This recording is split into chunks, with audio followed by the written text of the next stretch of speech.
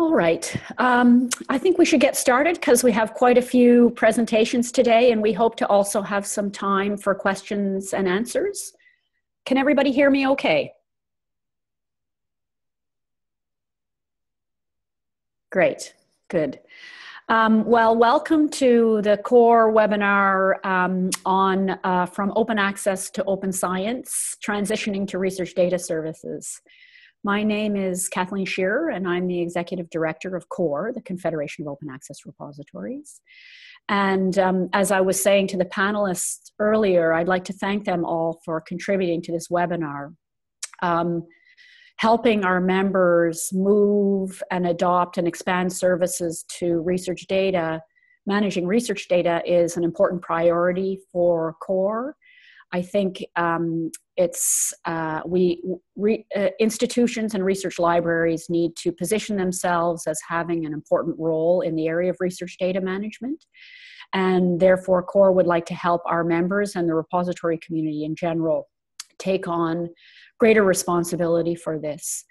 And I think one of the best ways to start is by having our members share their experiences and stories together with others.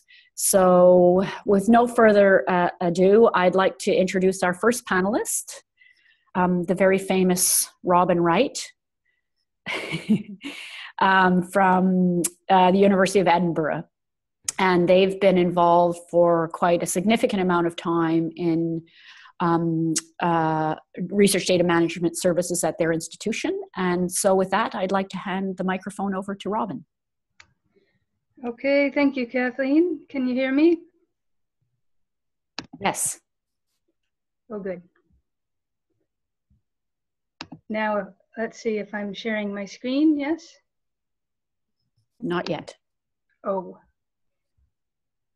Rats. Let's see. Oh, I see. So I have to press the next button. Looks Is that good. Better? Yep. Okay.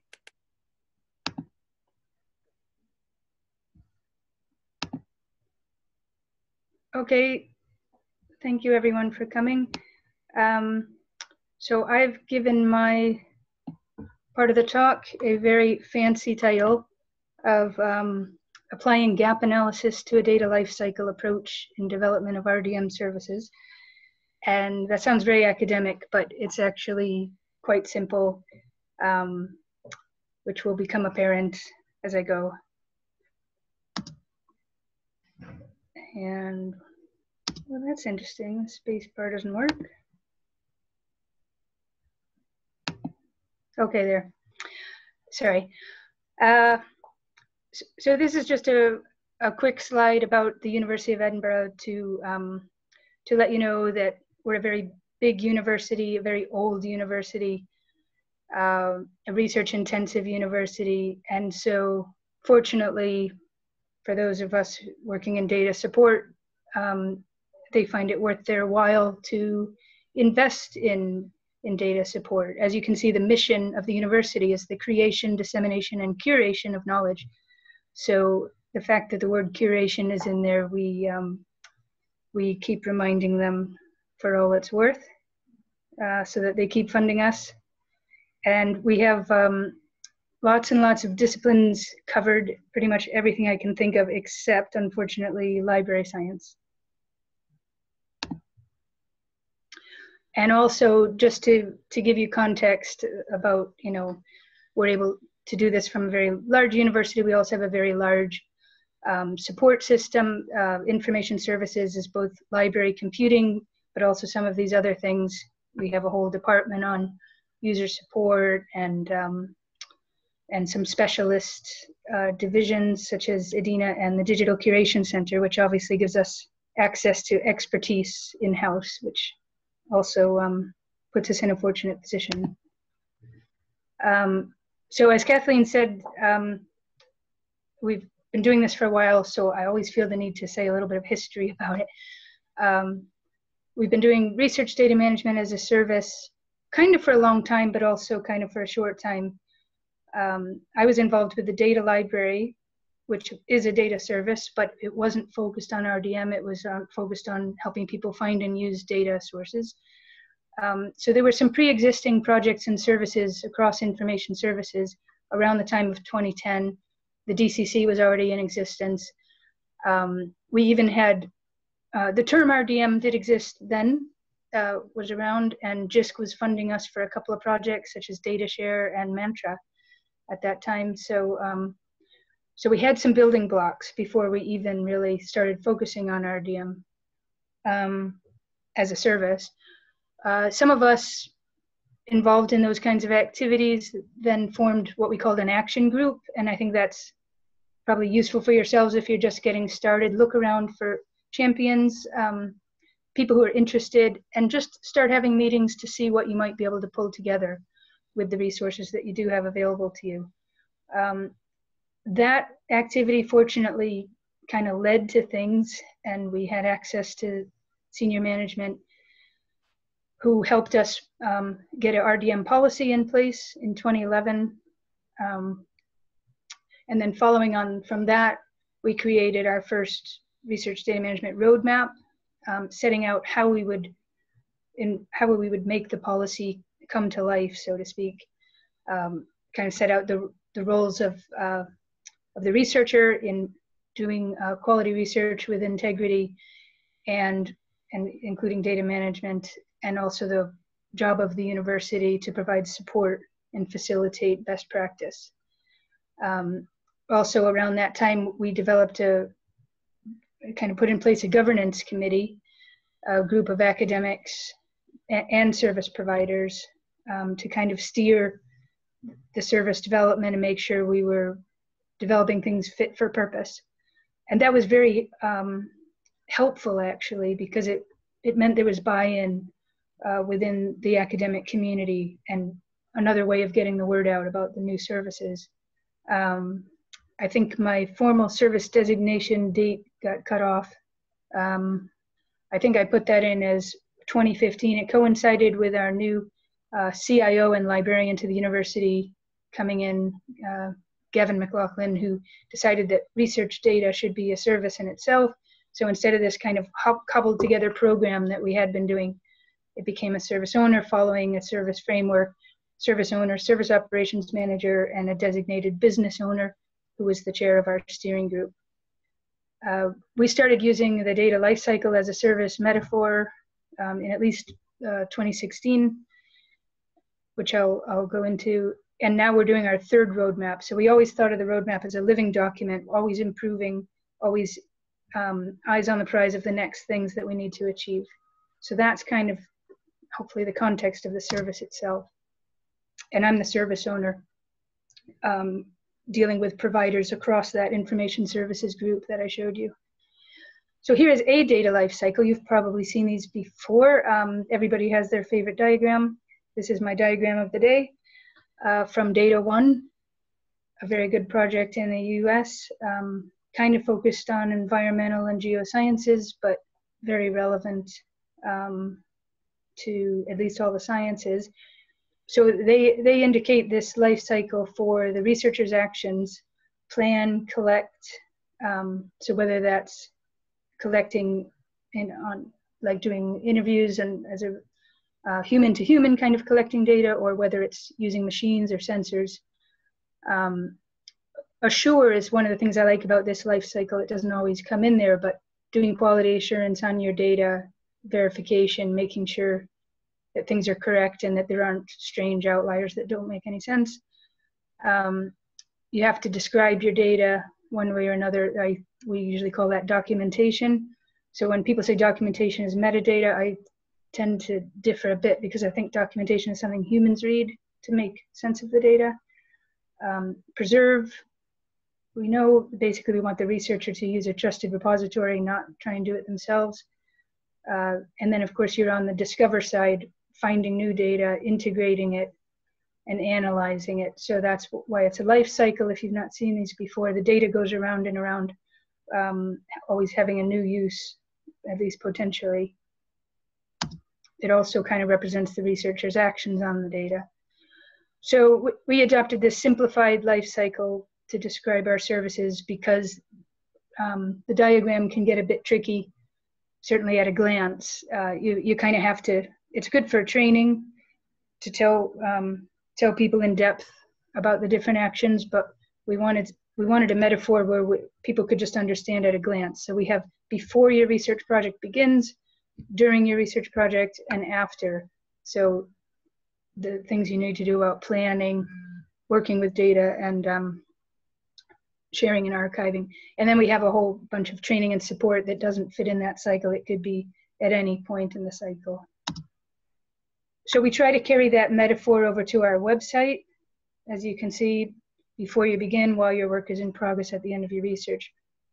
Now that's because we have a lot of components to this service, kind of services within a service, you might say, and we need to slot them in a way that makes sense.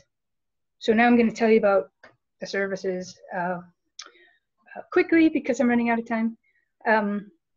So we use DMP Online. We also provide face-to-face support, or I don't know why I said face-to-face. It's often not face-to-face, over email or phone, face-to-face meetings if need be.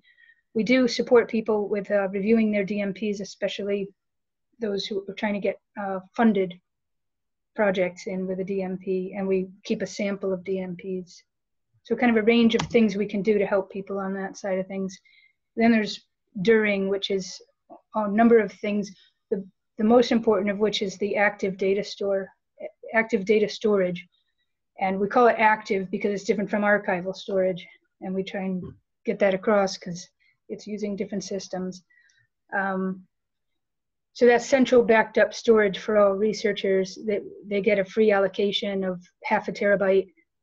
They can create shared spaces with some of their allocation, and they can purchase more space, and hopefully it's at a cost that is attractive to them and their funders. The finding data is the kind of data library function as it's evolved. Data safe haven is something we're working on to launch soon to provide active data storage for sensitive data, and other things like GitLab for code versioning, data sync, which is kind of our version, open source solution similar to Dropbox, we like to say, although the researchers don't think it's as good as Dropbox.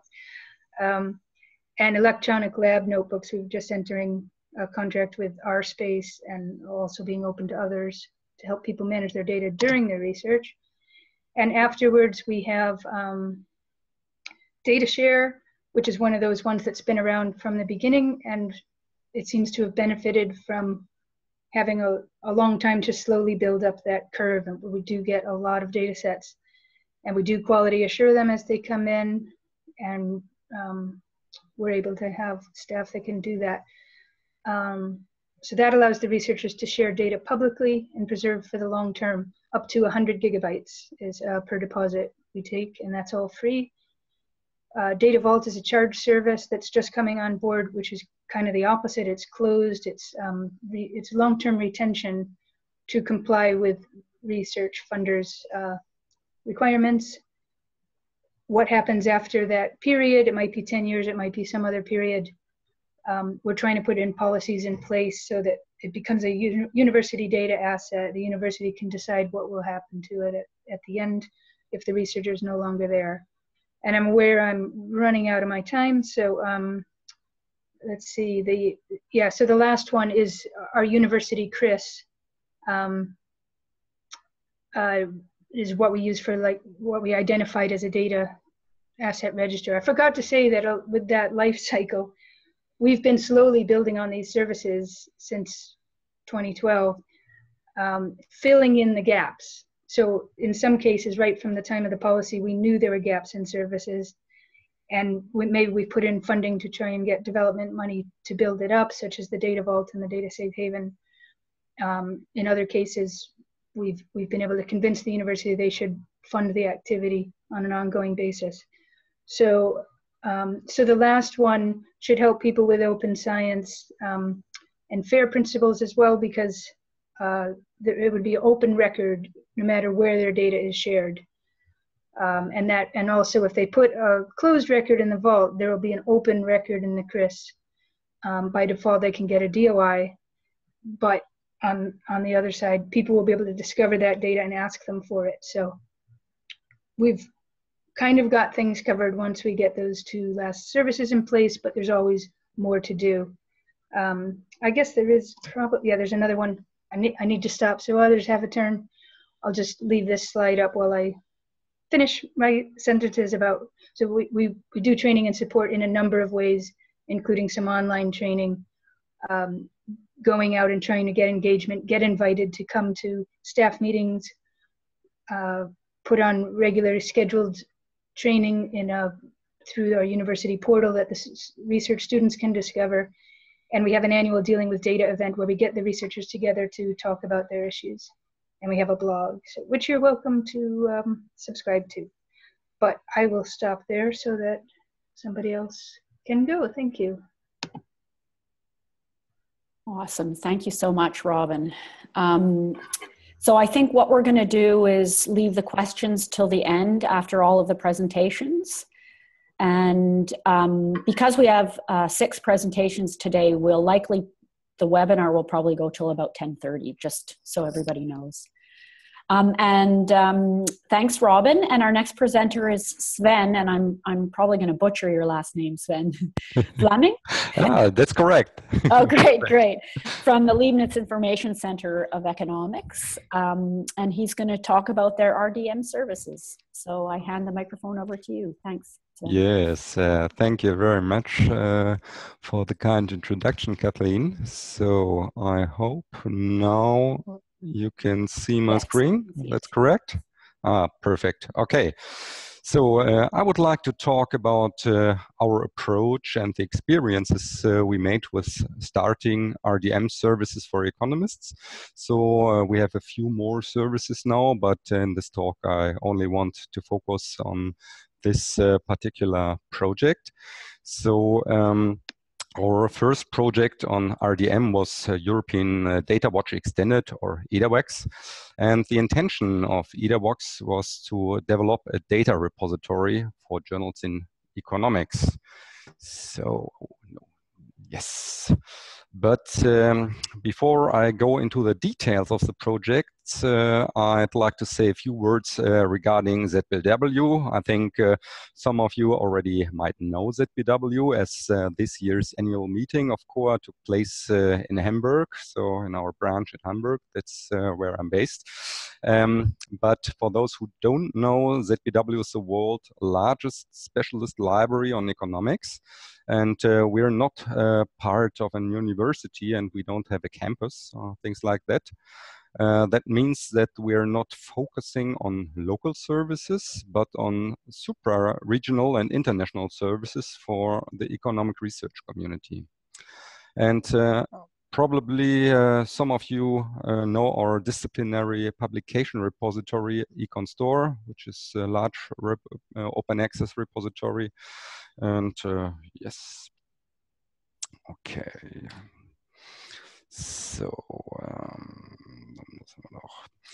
yes, then the project EDAWEX. So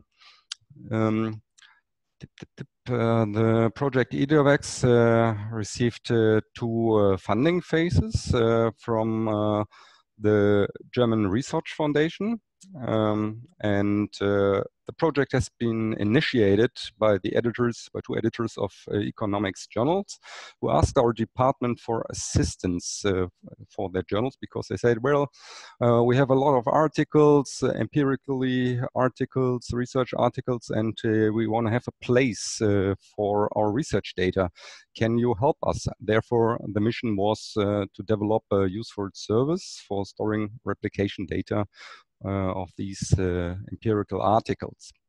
And the project phase consisted of, the project consisted of 3 phases. So first there's been an analysis phase, and then there's been the conception phase, and then implementation and evaluation phase.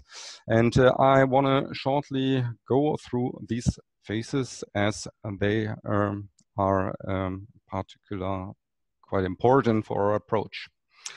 So In particular, the analysis phase was very fertile for us because we received many information on economic research, methodology, on the data, and many other aspects of research data management.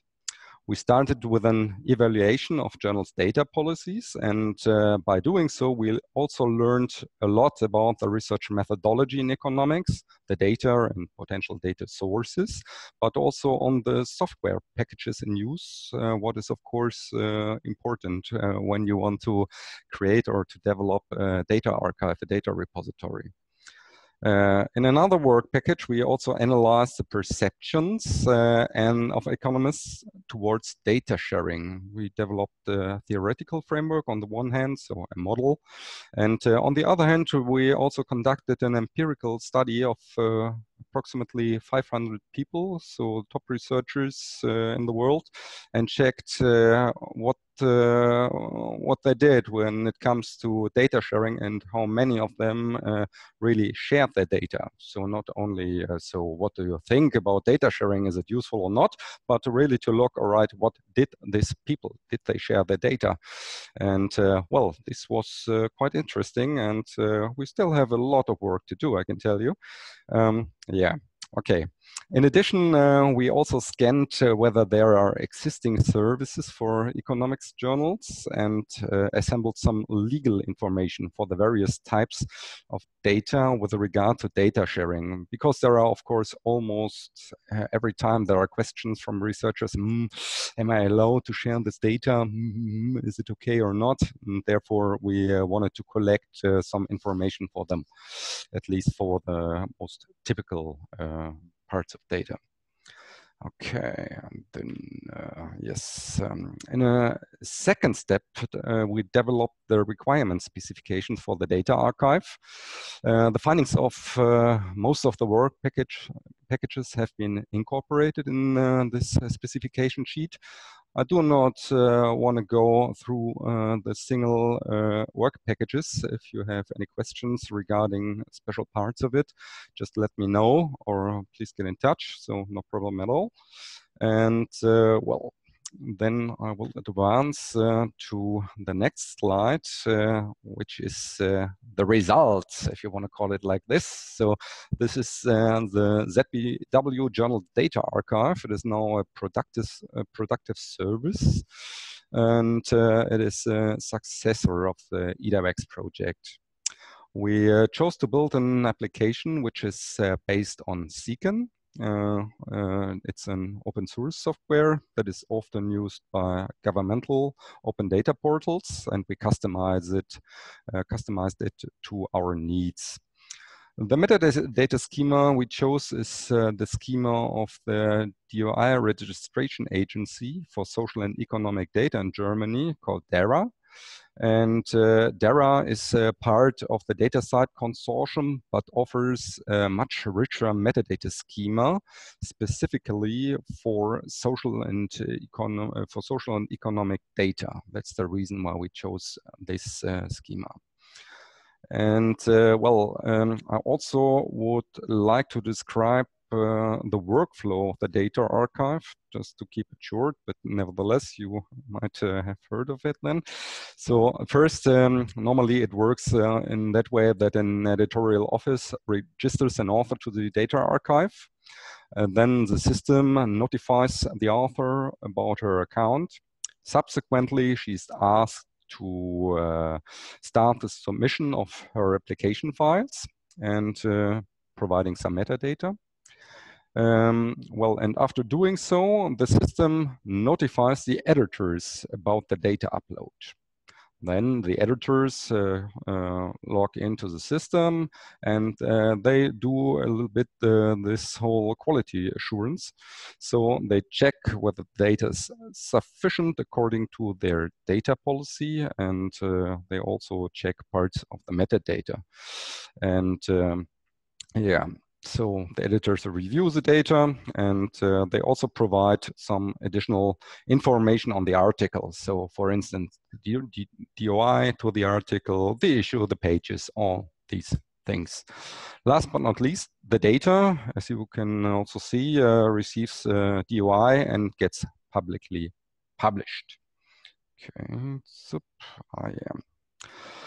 Well, one last step in the project that I shortly want to mention is the evaluation of the project results.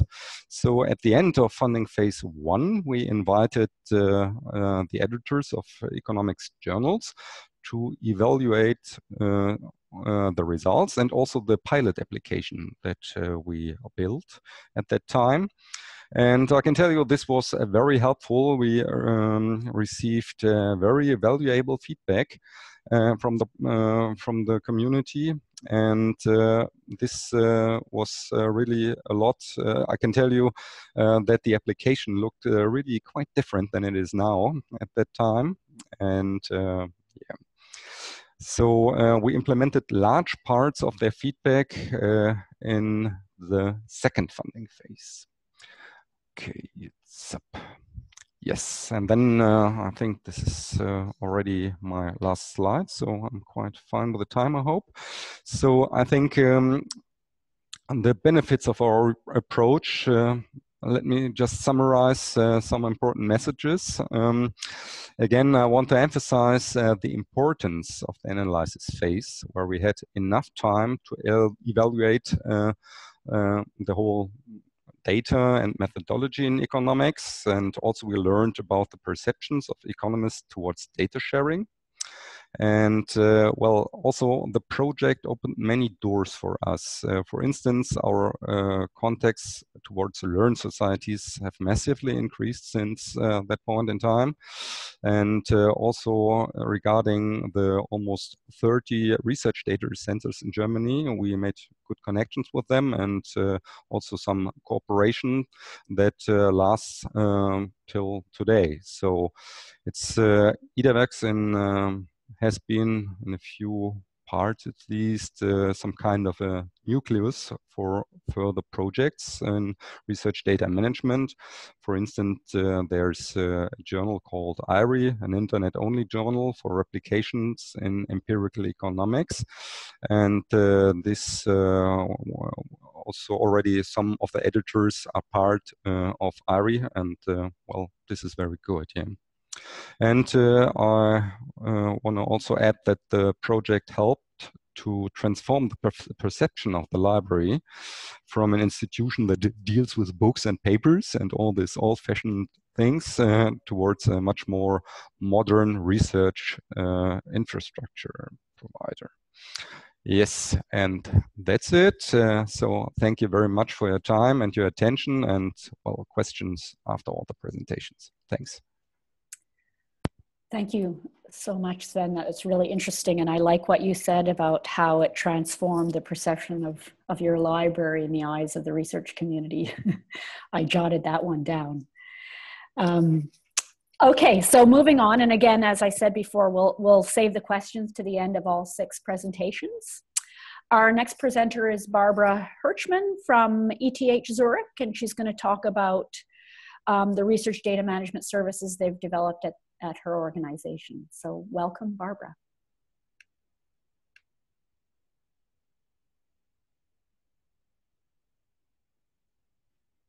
I think you might still be on mute, Barbara. Mute myself. Yes, can you hear me now? Yes. Oh, and can you see my screen? Can see your desktop. Desktop, okay. Let's see. Can you see the slides now? Yes. Are they in the presentation mode? No. Okay, sorry.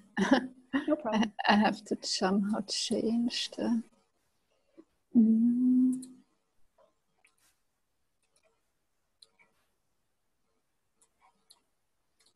Let's see. Don't know how to do that. You could just leave them. They don't need to. I would just leave them here because yeah. I have some problems with the second screen, so I will just do it like that, huh? Yeah, that's fine. Yeah. Okay. at ETH Zurich, we have also developed some services around research data management, but I will today focus on one particular, which is the repository. And just for some context, ETH Zurich is the Swiss National Institute for Science and Technology, and it's one of the world-leading universities in the fields of technology and natural sciences. And I work in the ETH library, which is the main library of the university, but it's also a Swiss National Center for Technical and Scientific Information. And at the library, we are running this repository that we call Research Collection, and it has been launched approximately 1.5 years ago.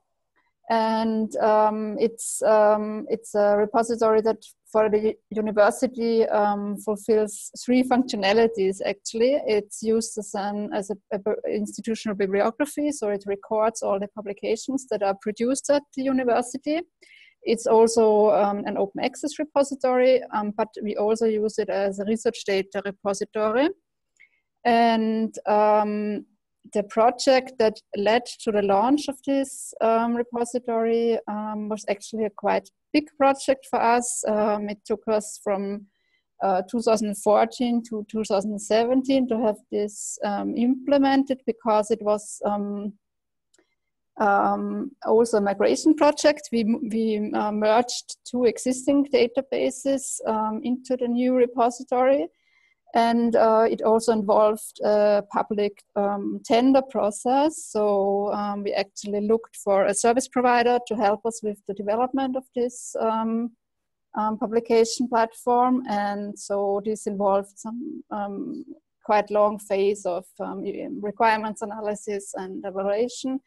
And finally, the award of contract was given to a service provider from Belgium, who offered to make these developments on the basis of DSpace, which probably most of you know, which is a repository software that's mainly focused on publications. So what I want to show you today is how we implemented the requirements that were specifically focused on research data into this repository that we developed during this project. This repository that we're running, it's a highly integrated system within the university information infrastructure. This is one of the main complexity factors of having developed the repository and running it. We are reusing data from other ETH systems, such as from a person directory or from the grants management system, but we're also pushing the publication data to other systems such as the annual academic reporting or the web CMS. And all these interfaces need to be managed and up to date, which is quite some work to do. When it comes to research data, we did in the beginning of the project something like a gap analysis. We looked at the repository that we had before, which was only for publications, and we identified the main features that we wanted to implement in a new repository that are maybe not the same for publications and research data, but that are somehow an addition or new features that we want to implement because for being able to host research data in the repository. And this slide is just a summary. I will go through each of these topics now individually. First of all, the way we included the research data within the repository is we simply opened a new publication type that we called research data, and then we have some subtypes that basically were inspired by the research types within the DataCite metadata schema, and this has worked out fine for us. So most users are happy with the types of research data that they can deposit in the repository. For being able to record the metadata, we extended the metadata schema from one of the legacy systems with some additional fields. Again, these additions were also basically drawn from the dataset metadata schema, which provides some basic fields for research data such as geolocation, for example, that we did not have before in the metadata schema when it was only used to describe publications. And then we used the internal metadata format of DSpace that's already there. And then we integrated the mappings so that we are able to publish the data in some standardized output format, such as, again, dataset metadata schema, so we can really describe the research data as well as the publications with these formats. When it comes to the access rights, we also implemented some new features for depositing the research data. So basically, it's not only possible to publish data with for free access in the repository, but users are also able to deposit the data only for archiving purposes, or also, for example, only for access for other users from within the university. So there is a more there are more access rights options available for research data than for publications, because we wanted to keep the repository in the sense of an open access repository for publications, but we also recognize that for research data we need more a more developed access rights level concept. Then the other requirement that we saw is regarding the file formats. We wanted to have a repository that can host all file formats, but then we also give the user some information when they upload their data on whether the file format that they have uploaded is actually suitable for long-term archiving. So for this we use the so-called bitstream format registry within DSpace, which can give the user very basic information about the support level of the file formats. But it's also true that DSpace does not really have a real format detection or validation integrated, which might be a problem if you use it also as a preservation system, but we don't really do that. We have a separate digital preservation infrastructure which can fulfill these requirements regarding format validation and preservation. The other thing that we implemented for research data is the concept of retention periods. We give the submitters the possibility to choose to decide themselves the retention period for their data. And we also recommend that they only choose an indefinite retention period if they are actually able to upload their files in formats that are suitable for long-term archiving. So we try to explain to them that it doesn't really make sense to upload data in formats that are not suitable for long-term archiving for an unlimited time period. And therefore, we also provide the option of having the data only stored for 10 or 15 years. But also currently this is not an automatic process. It's just information that we record in the metadata, and it basically gives the ETH library the possibility to delete files in the future if we decide to do so.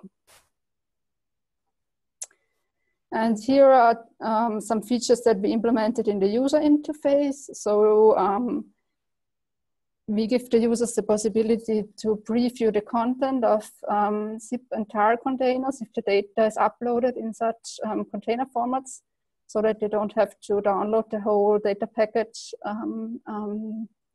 in advance, or they can look into what's the content of the data package before downloading. Then we have implemented a field for displaying and recording the relations between data sets and publications, or also between one data set and another data set.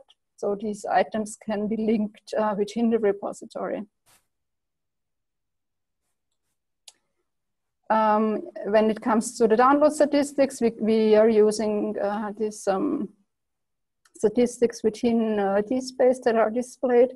And we can also display the altmetric information if, for example, the data set was mentioned on Twitter, so then the user can click through to this information. So to sum up, maybe some lessons that we have learned during this project. In our project, since this was not only a project to develop a research data repository, but also a publication database, the research data features were not really the most complicated to implement. We had a lot of more work to do with all the interfaces that we were developing. So I think that it's really a feasible effort to use DSpace as a research data repository. But we also had a big advantage at the ETH library that we already have a separate technical infrastructure for digital preservation. So we also are running an instance of the Rosetta digital preservation system. And this fact helped us to focus in the repository project more on usability features and end-user related requirements during the publication process, because all the preservation tasks are managed in a separate system.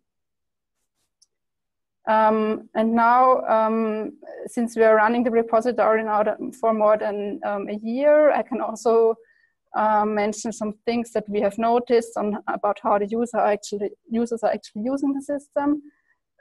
So this is probably not new to most of you.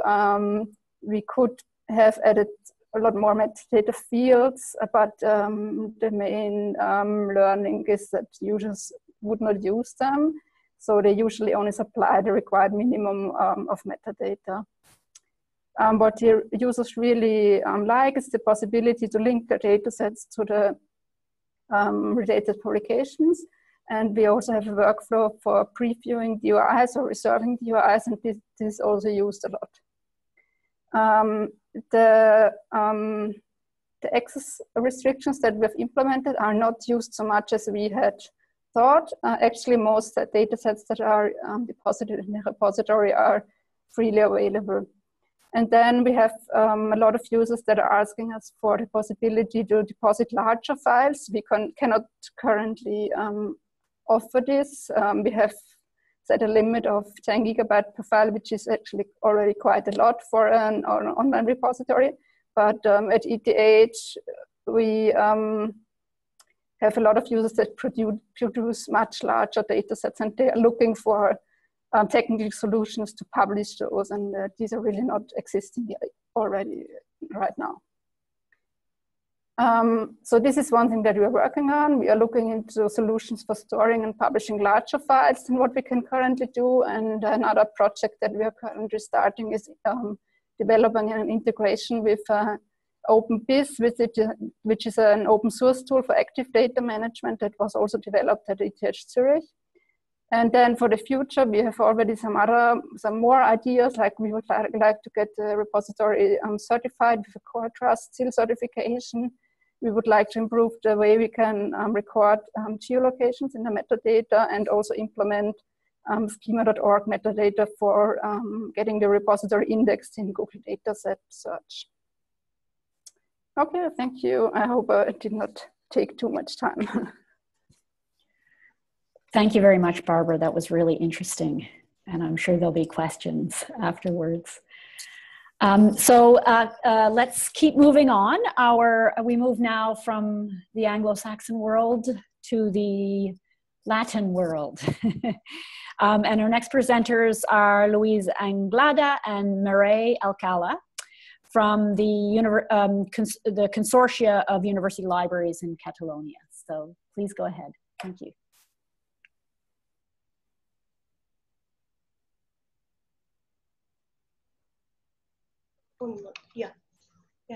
See? Okay.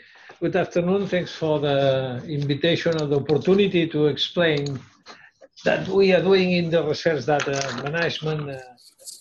Well, our title, we are using the title that is the title of the webinar, but that this is the title that the general idea that we have, because we start, well, the group of the people that we work with, we start to work together for a long time ago working in open access, and now we are still working on open access, but we move all the group into the open data. First of all, to an explanation about our context, we are not a university, we are a consortium. We was born in the mid-90s with the objective to create a union catalog, but we traditionally did a lot of licensing and the traditional library services. But we decided in 2013, we thought that new kind of needs are appearing for libraries, is the services for the researchers, and we created a working group for of people from the different universities in order to share our activities that we are doing supporting research activities in general. This meant that we worked in this group, and we still are, in open access activities, but also we promote the use of the ORCID, but also we are promoting the usage of the Mendeley for the bibliographic references and on. Finally, we could create in 2017 an area. We are a big consortium in this moment. We are not only working in for libraries, but we work for universities in general.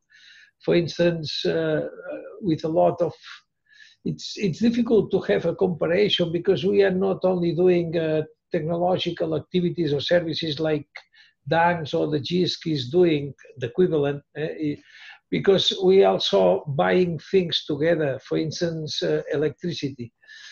This big consortium is divided in areas, and my area is the open access, where I think it was our objective is not only to have technicians working in preparing reports or advices, but also that we wanted to have is that we have here, that we wanted to have is a direct access to the vice rectors of research. I don't know in other countries, but in Spain now, all that we can call open science is an issue not well established, but the people who can understand and manage and to take decisions are the vice president of the research. The vice president of research are very busy persons, and it's in the normal structure is difficult to talk with. And with one of the most useful things that we did is to create these kind of meetings. We met the vice rectors only two times in a year or even less, but almost that we try is to put them together, not to divide. Those meetings are not meetings where the universities bargain for the money that they want to receive from the government, but they are meetings talking about open data, open access, open metadata, because we have a portal with the information of all the research outputs of our researchers and things so. This is the two commissions, technical commissions that we have, the technical commission for this portal for the research. This portal is quite similar like NARCIS, for instance, and other portals that are in this moment exist at the European level. When we talk about the open access, we say the open access is sure open data, sure open access, but also it's open metadata. Open metadata means that the outputs, you know that the outputs of the research are in the crease of the universities, but those data are not always open. So that we are doing with this portal is to put all this data open. Well, we've been working about the research data, but in this more general context. And we've been working since the 2016, that is when, in comparison with Robin, that you've been working since the 2010 is quite recent. But for us is long time ago, because we tried almost to work very seriously, offering data services to our researchers. I say that after I will explain which kind of services are we providing, but after at the beginning that we want is to explain which is our vision today. When we began in 2016, we thought that to have a repository for data was a need, an imperious need. In this moment, and after 2 years working on that, and after some surveys that we did, our opinion is that there is a very big gap, an enormous gap between that the researchers perceive as a need and the people that we are advocating for the open data, we say that is a need. So the gap is enormous. Mireia has the figures, but we will share when we finish to process our survey. But we have the number of the people with European projects, but and at the same time the number of the people that contacted some of the research support services in university, and the difference is very, very big. So adding to that, to the gap between the need, the perceived need for us and for researchers, also that we, with our short or long, I don't know, but experience is that we try to apply the same that we learn for open access to open data, but open data are really very different of the open access. An article in mathematics is practically formally is the same that an article in philology or in philosophy. It doesn't matter. But when you compare the data, this is not true. The data are complex, are strange, are diverse. It depends, are very discipline depending. So for all the reasons, we perhaps changed a bit our approach, and we don't have a unique approach. That we have is an asymmetric approach to the research data. And here there is the 6 lines that we are following. The green ones are the things that we are doing. The red is the thing. Luis, sorry, can I just interrupt because we're not seeing your slides move. Can you see? No, no, I don't think about it.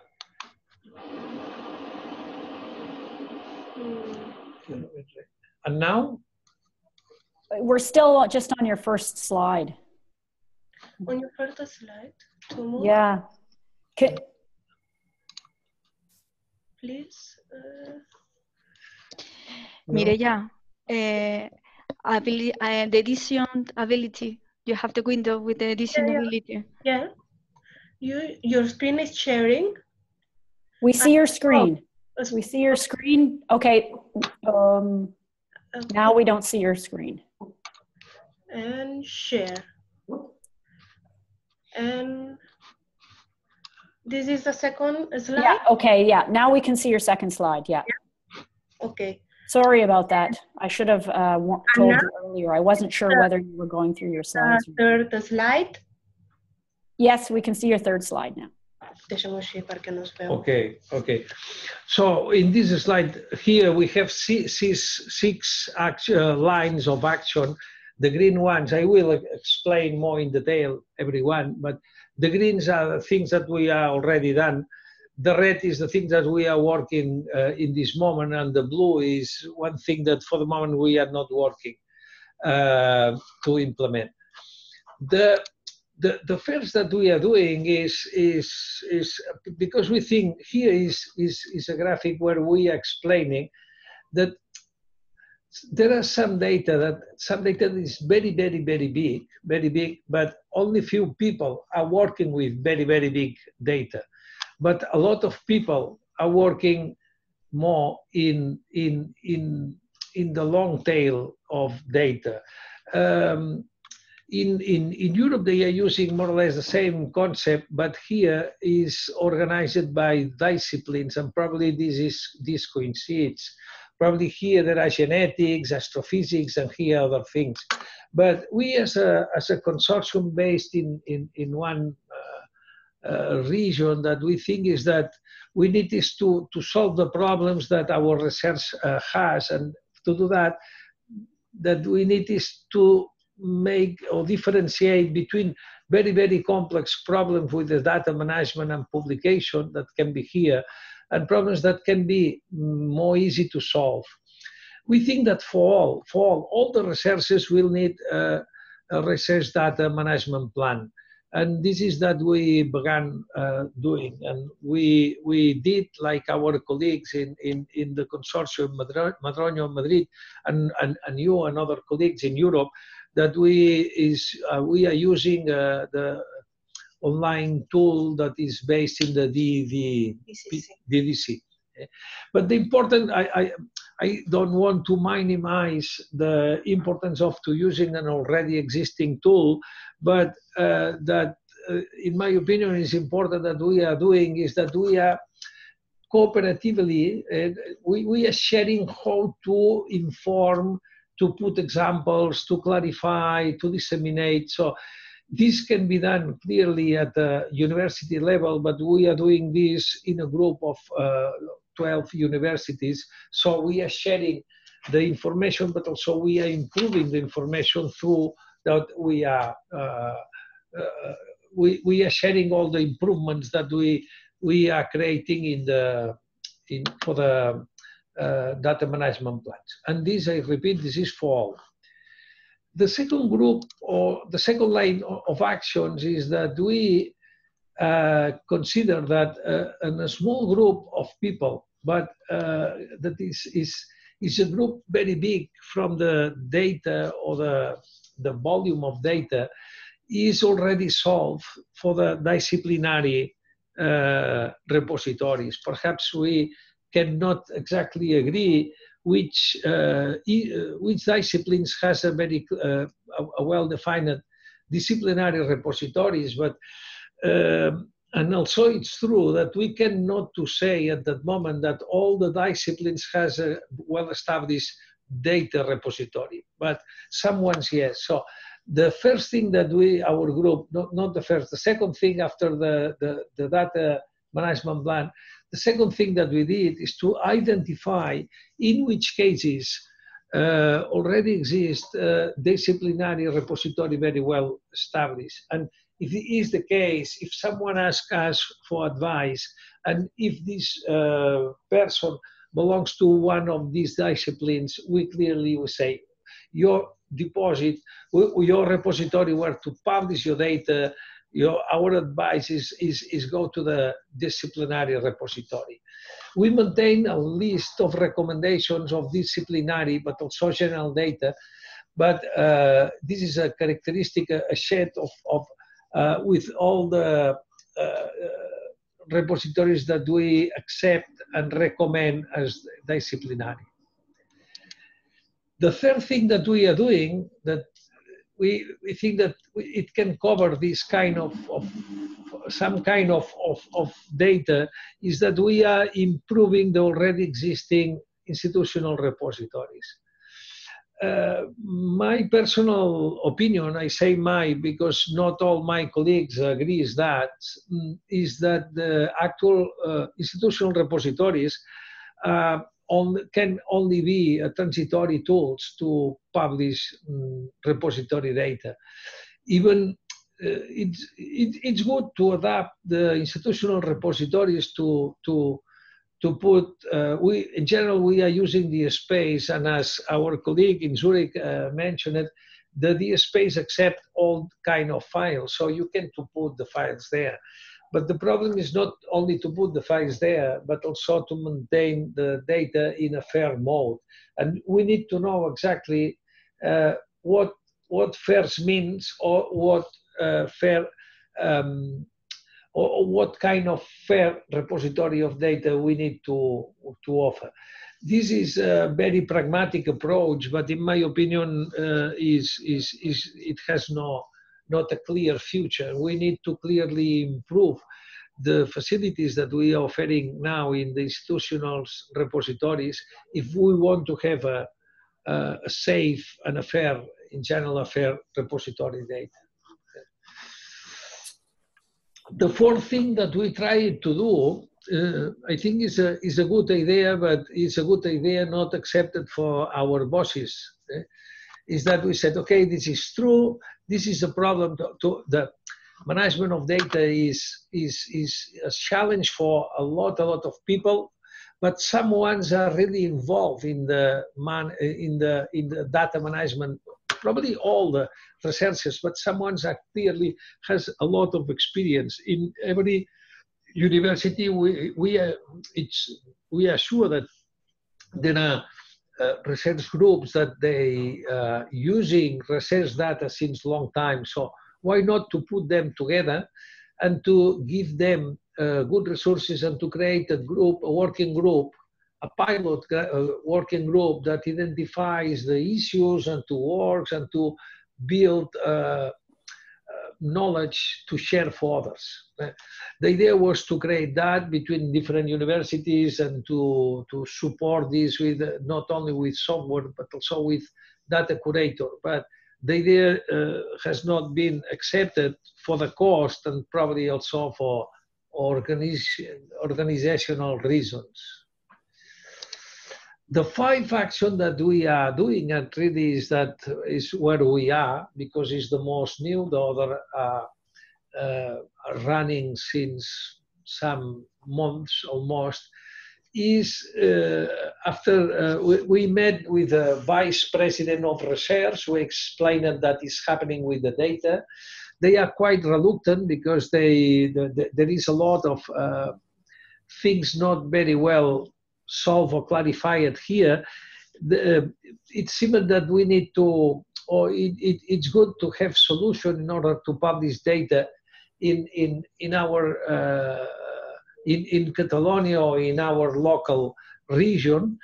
But for the moment they said, okay, that we need is to share the diagnosis, what is necessary in order to have a repository of data that can to be accepted and feasible repository for where to publish data. No? Here the intention, I repeat, and I show again our, this is that we are not pretend to cover the needs for someone that we clearly, we are not looking to solve the publication, the data publication needs of the genetist of astrophysics. That our objective is quite modest. Our objective is to be able to solve the publication research data for the 70, 80 perhaps researchers in our university or research system. And this is where we are focused. But at the same time, I think that we have, we want to do one repository. This is not decided, one or more, doesn't matter, but that we need to know is exactly which are the conditions, the specific, sorry to be so pragmatic, but it's nice to listen and to read about the fair data, but there are a lot of not specific. There are a lot of philosophy and not very and not a lot of specific recommendations. And that just now what we are doing is we are collecting the characteristics that has to have a fair repository, but characteristics feasible.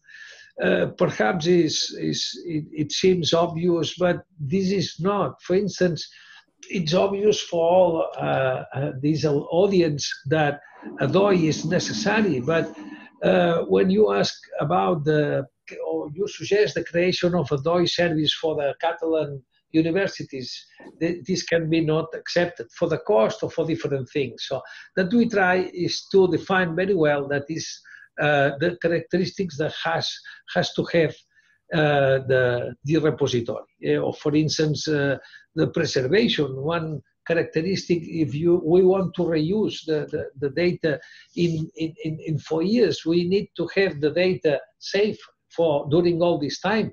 You need to preserve the data. Preservation needs, for instance, to have copies in different places. So we need to be, that we want is to be very specific, very practical, to say, well, the characteristics that this kind of repository has to have is this one. And after to analyze that, the cost that can the cost of this repository, if we decide finally to do. It doesn't matter if we decide to do it for all Catalonia or if we decide to do in every university.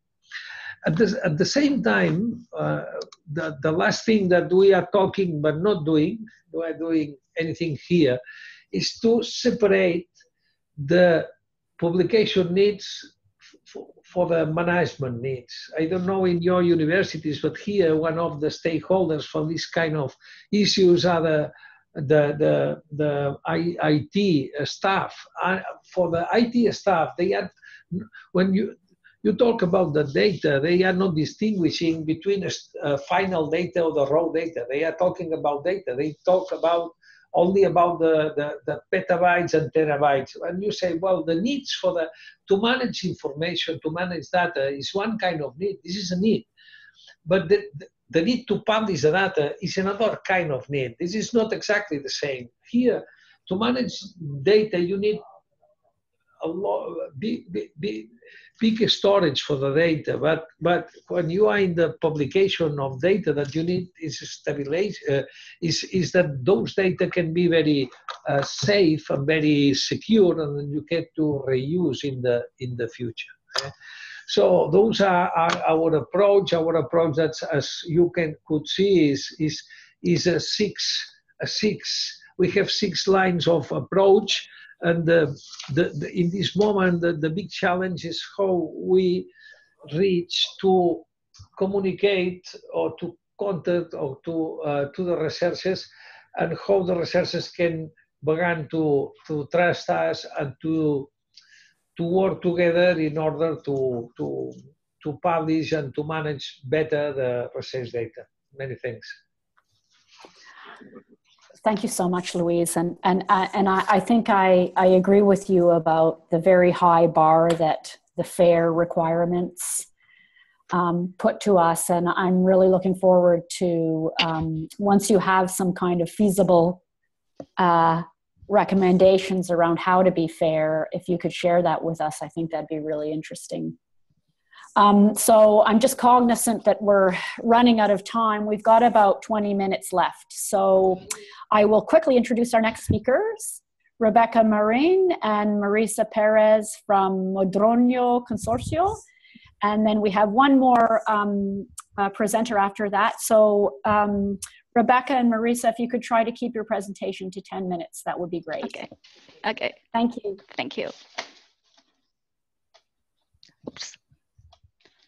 Hello, good afternoon. Thank you very much for letting us to participate in this webinar. Rebecca and I are members of the Consortium Madroño. Oh, sorry, I think, excuse me, have a look. No? We still don't see your slide. Yeah. Oh, no, where is it?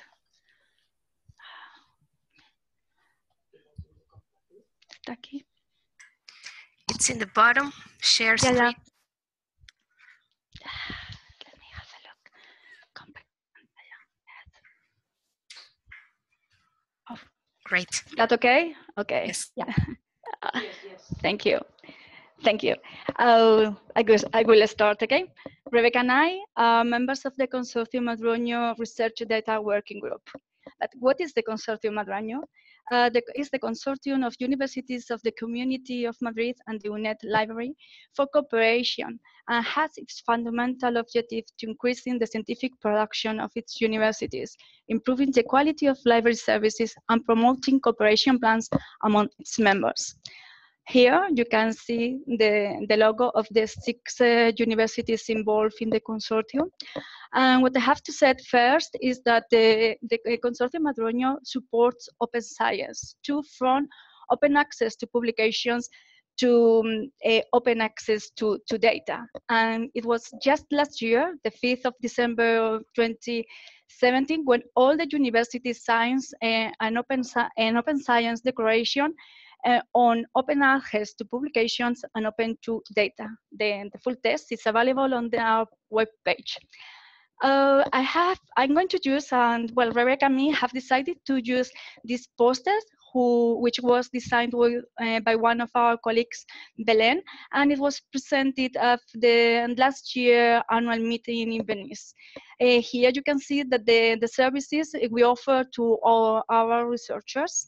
And first of all, it's Investigaeme, which is the research portal run by the Consortium Madroño, which tries to support all the research activities of our university members for open access to publications and to open access to data. There are three main tools on that page. First of all, it's eCiencia, which was launched on 27, and it's a service provider, which harvests metadata for different institutional repositories of the region of Madrid. Later on, with the European Union framework and the H 2020 and the open access to research data pilot, we decided that it was the moment for starting to work on data. And that's why on 2014, we developed Pagoda. Pagoda is a page where you can have documents and information about how to research, about research data management. Due to the fact that the open access research data pilot and the projects which got financial help from that have to present a data management plan, we have also a tool, PGD Online, which help our researchers to develop this data management plan. PGD Online is a translation of DMP Online. The Digital Curation Center was the one who developed this tool, and we were at that time in collaboration and comparison with them, and we did the translation. So now this tool is available in Spanish for all the researchers in the world, especially if they are interested in Spanish matters. And the only thing that is that the requirements are only available for Horizon 2020.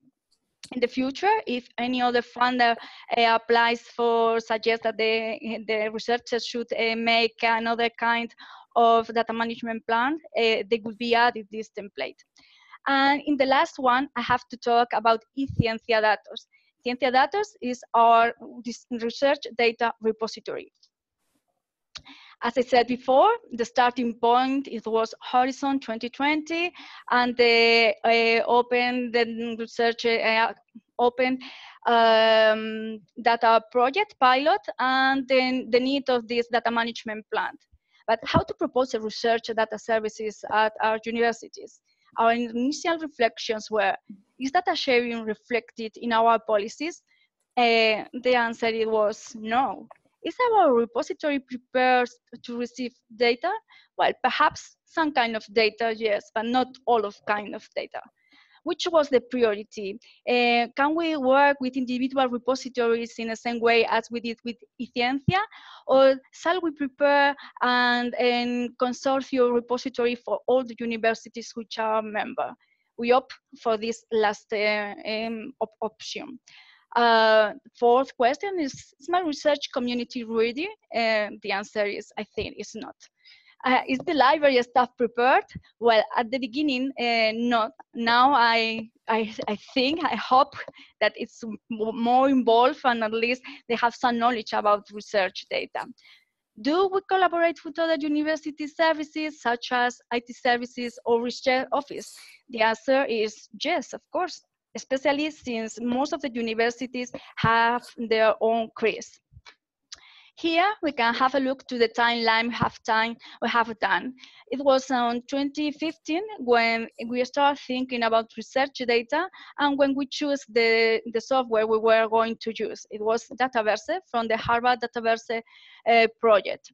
It was in January 2016 when the alpha version was installed, and at the end of that year we organized a workshop to do some training on research data management to all the library staff from all the libraries of the consortium.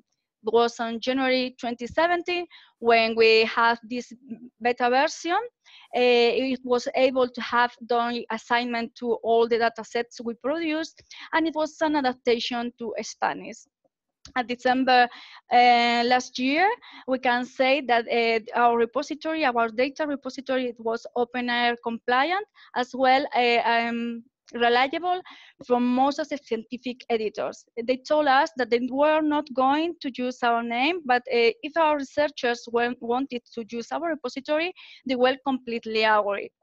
And since April this year, our version is completely stable.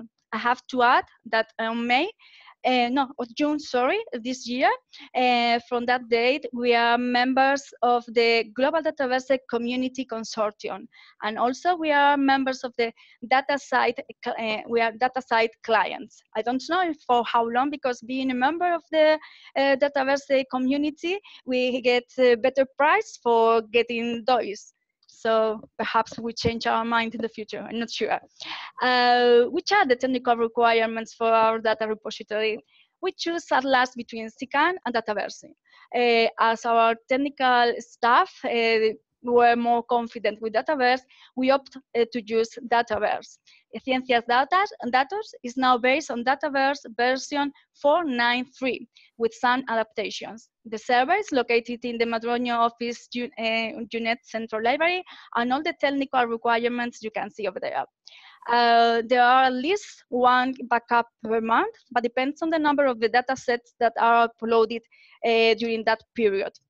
We thought that it was necessary to do some training, and we started with the group, with members of our group, and we did some self-training, and then we followed doing some training for all the library's staff, and now we are in the phase of preparing, organizing training for our researchers and our research offices. So which are the services we are offering at the moment? We have a research and data repository with delegate archive. We demand our researchers to use open and final data, even when sometimes we accept some embargo and some proprietary systems due to the fact that there are some scientific communities that use proprietary software. And we also recommend our researchers to use or to upload with the datasets a README file with information about the data, such as title, description, methodology, funding, time, users' rights, etc., which make our datasets comprehensive and reusable. We accept all kinds of formats, and at the same time, there is no limit on the size of the files we are going to use. And there is a DOI assignment for each of the data sets. And we have a deposit license and also a usage license.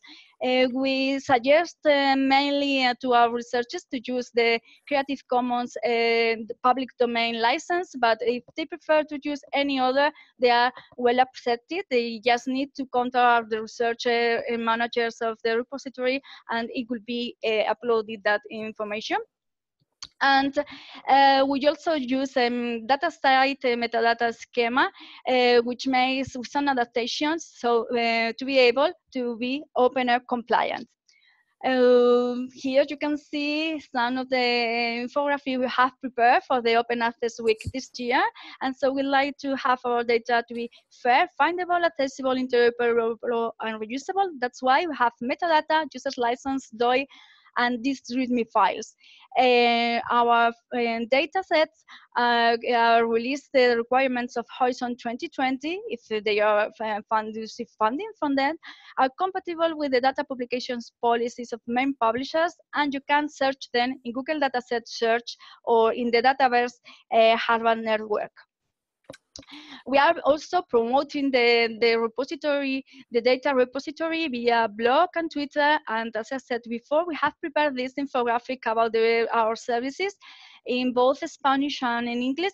And also we have created, which is now available on YouTube, a video to promote all these tools, and also the open science between our researchers and the public in general.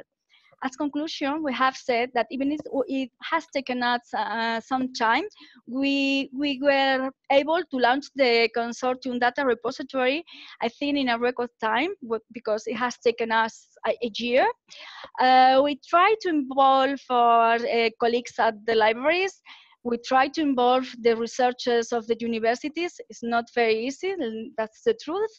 Now we have only 286 data sets. We have introduced the geolocation for our data sets, and we have now 3 digital humanities projects. As you can see here, they are more connected with the social science projects.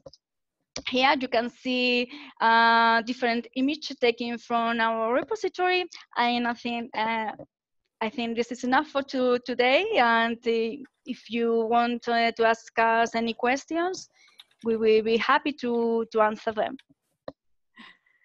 Thank you so much, Marisa, and my apologies for making you rush through your presentation. So without further ado, I'd like to introduce our final speaker, Jose Galeano, and he's from the University of Rosario in Colombia. And welcome, Jose, and thank you for staying with us so long. And we'll see if there's some people left at the end for questions, but for the moment, I'll turn it over to Jose. Okay, hello everyone. I am Jose Galeano from Universidad de Rosario in Bogota, Colombia. I work for the area of the Resource Center for Learning and Research. And I would like to first start with a brief history on our work with open access. We started in 2007. We were the first project in Colombia to conform a network of repositories and give access to more than 100,000 publications. We have also been working with projects sponsored by the VAD and the Clara network. We also, in 2016, we started working on our draft for open access, our institutional draft. In 2007, it was published. And in 2007, we were able to make an adhesion to the Berlin Declaration, being the first in Colombia to be able to do this. When we started working on the project of research data management, we started with 3 pathways: the policy, the repository, and the services. The policy were going to be the policy that was going to support this project. The repository is more technical, as in where will be stored the data and what were the standards and the uses of this repository, and the services that we were going to be able to provide to our users.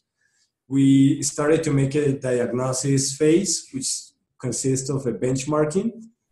We also did a trivia with our European year. What we did, we engaged researchers through this trivia so they could feel as a pioneer and give them and kind of have their work and their experience working with data. We also made a survey, interviews, and focus groups. From this diagnosis, we were able to answer some questions that we had, such as where the people store the data, where the researchers store the data.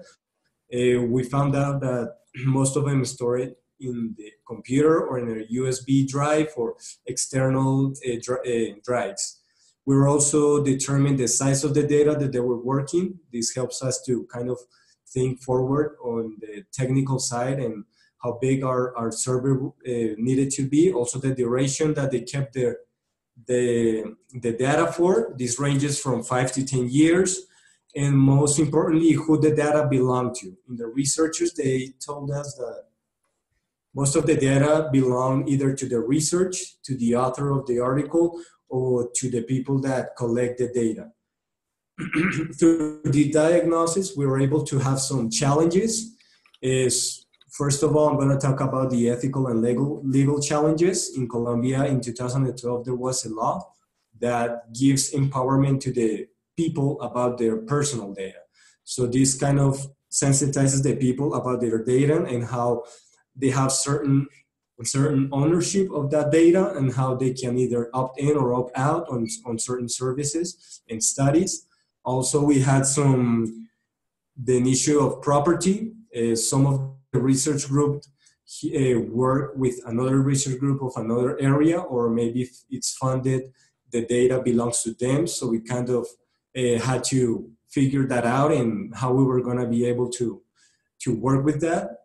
And also the share of the data using the appropriate licenses. We wanted to provide, and we want to provide the right license that the researchers need, and this is kind of the services that we're going to work on to kind of accompany them with this subject. Also, we have some technical challenges. Of course, prevent the loss of research data, which was the mainly focused concern that the researchers had, and they were scared of the loss or the leak or maybe the hack of the research data. Also, we had how to restrict access to the data on certain phases of the project if it was necessary, and the ability of the data over time and its versioning. We also came out with the sensitization that we needed to work on and give the researchers the awareness of the management of the research data. Like I said, most of them kept their data on the computer on their drive, and this imposes major risks for the institution and the researcher. And also provide users the confidence of the results by providing them the inputs and the outputs generated by the research, and so we can also avoid cases of deliberate misconduct. So from these mobilities that we had with Universidad of Minho and the diagnostic results, the position and the experience that we have with open access and the repositories, we were able to determine certain items that the policy would have. And of course, the first was to have the aspects of intellectual property over research data. We also created a mandatory procedure for research groups that are applying for funds to have a data management plan. And also the consents, we require the consents of the persons involved in the research to have a digital store. With the repository, we were facing with several formats that we needed to make sure we were able to handle: text, numeric, multimedia, some software specific, and also such as database of biological samples. And we made a benchmarking. We also did analysis of tools, and this semester we were able to install Dataverse. We have it on the 4.9 version. We have a beta test right now going through. We're making some back and front changes, and we hope in the next semester to have it published and be able to start publishing the research data. And as of services, we have several services that we want to provide to our researchers. The first of all is give them a hand when they're making the data management plans. Also to adopt certain practices of open access and use of appropriate licenses. We are a research center also for students, so we want to also kind of broaden our users and give them the adoption of data citation practices to our students and to our researchers and teachers, and give them the service of training on how to allow and maintain their data, and how these changes may be handled. I would like to end by presenting my team. This is the people that were working on this. Right now we have 4 persons, and of course a lot of people are starting to raise their hands. A lot of researchers and research groups want to be involved with these projects. We're kind of considering them, we're taking their inputs, and we're taking the experience that they have, so we can have all these experiences and having taken into account. Thank you. Thank you so much, Jose. And that's really interesting that you say that a lot of researchers and research groups want to be involved with the project. Yes. So that's very exciting. It means you're responding to the real needs of the research community. That's kind of an engagement strategy that we did when we did our trivia in our focus group. We kind of wanted to give them certain empowerment and kind of get them involved and aware of the situation and how this data management could really put forward their work. Great. Well, it's 10:30 here where I am, so we've gone for an hour and a half. I'm wondering, can some of the panelists stay for a few questions, if there are a few? Yes, I can stay. Okay, great. Well, let's see if some of the participants have already had to leave. But are there any questions? And if you have any questions, could you just type them into the chat, please? And I'll read them out to the different panelists. And if your question is for a specific panelist, please identify who that is.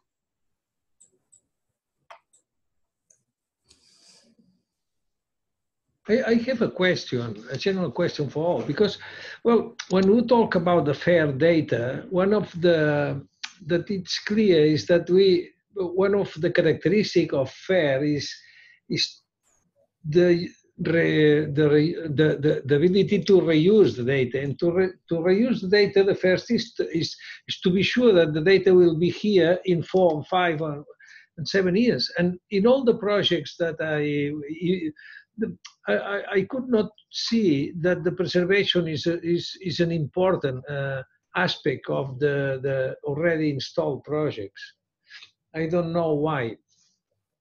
Yes, if I may answer first. Yes, we have a preservation. It's in our policy strategy. Like I said, in the benchmarking and in the survey, we talked about this with our researchers. The ranges of the storage of this data that they currently have ranges from 5 to 10 years, some even more. So this is definitely a part of the policy. We want to make sure that the data is there for 10 years. This is the most commonly and what researchers opt in more, and what it was kind of voted on. I may have not mentioned it in the slides, but it's definitely part of the policy, and it was an important aspect that was taken into account.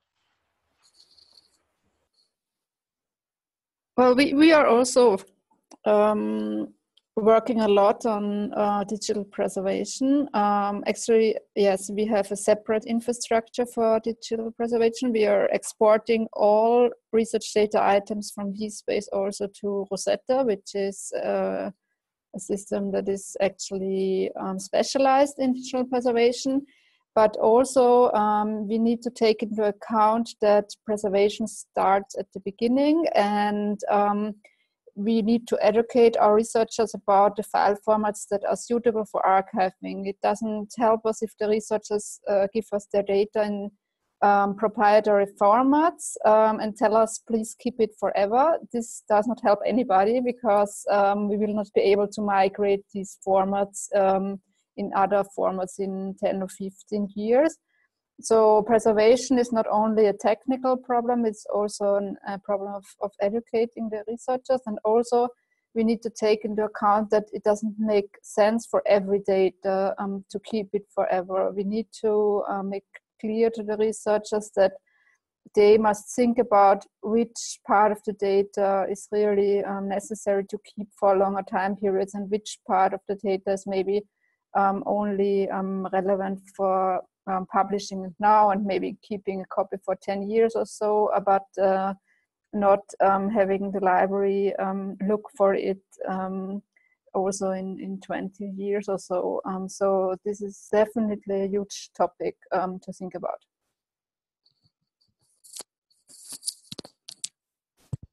Yeah, maybe from our perspective, it's a little bit similar. So we want to guarantee access to the data for 10 years, but this is only the level of bitstream preservation, not real digital long-term preservation.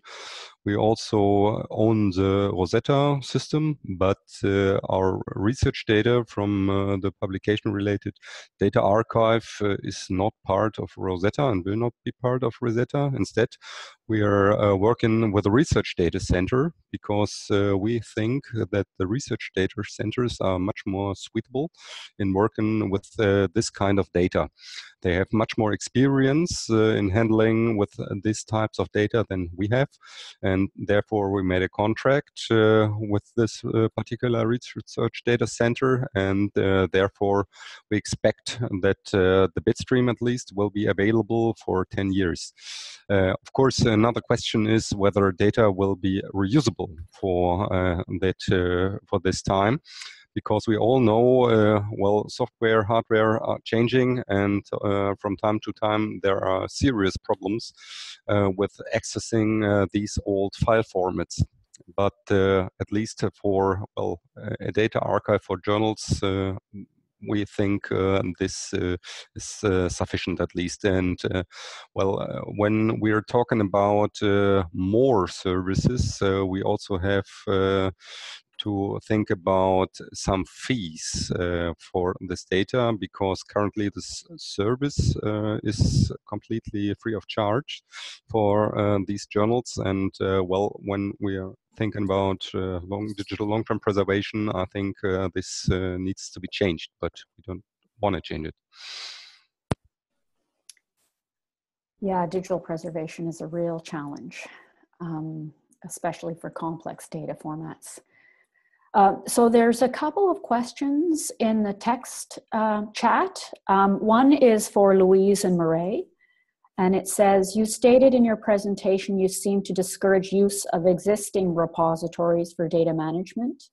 Are you suggesting that we have parallel systems, or which system would you recommend? And that's from Felix.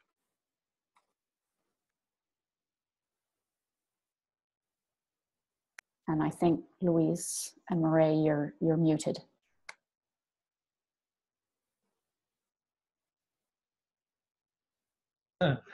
Well, no, we are using the institutional repositories, but in my opinion, is to use the repositories. The institutional repositories are good to start, but they are not good for the future, because the institutional repositories that we already have in the universities, for instance, we are not using DOI.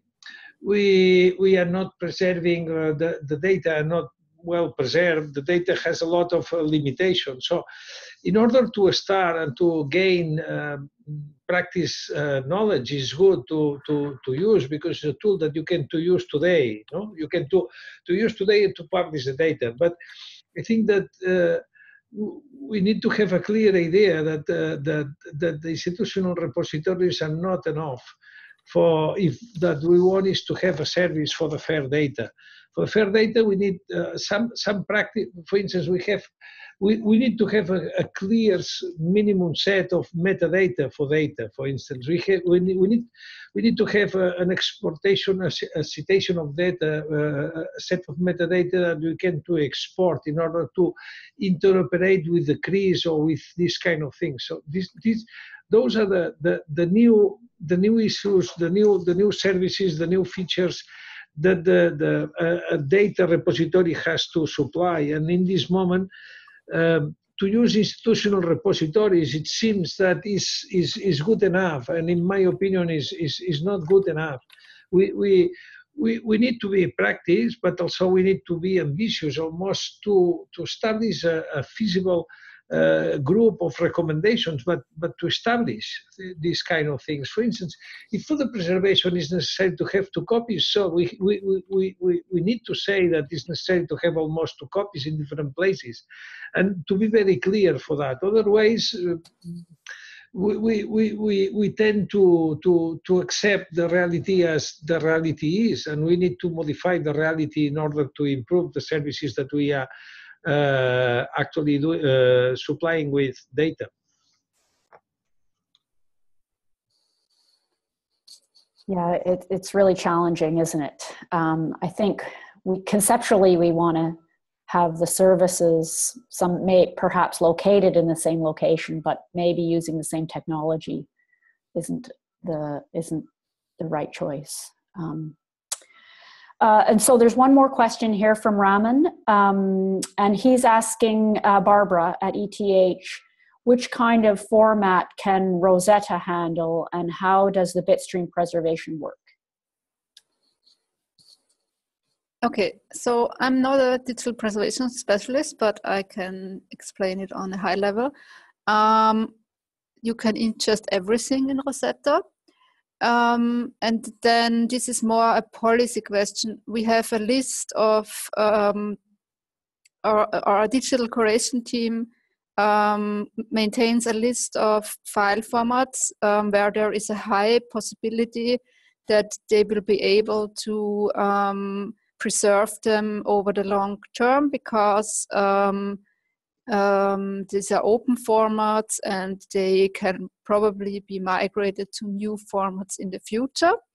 And for these, we can offer these preservation measures that can be managed with Rosetta, but Rosetta itself does not do any migration tasks themselves. You have to have an archivist who is handling these whole preservation tasks. And for the other file formats that that are not on the list of recommended formats, we can simply only guarantee the bitstream preservation, but not that they will be readable in the future. I don't know if that was clear enough. Thank you, Barbara. And I just want to thank everyone again for bearing with us, because we went quite a bit beyond the time that we had allotted for this, but it's a testament to, I think, how complex managing research data is, and also how important it is for our future services. So thank you very much, all of the presenters again, and thanks to the participants who came to listen. And I think based on the conversation here, I hope that COAR is going to be able to tease out some kind of key takeaways from the presentations, and I will share with all of you and the COAR community. And I hope those kind of key takeaways will also be the framework, or lay the groundwork for some future activities and maybe more targeted, specific webinars around some of these ideas. So with that, I wish you a good rest of the day, and for those of you in Spain, happy holiday tomorrow. Thanks very much, everybody. Bye. Thank you. Bye-bye.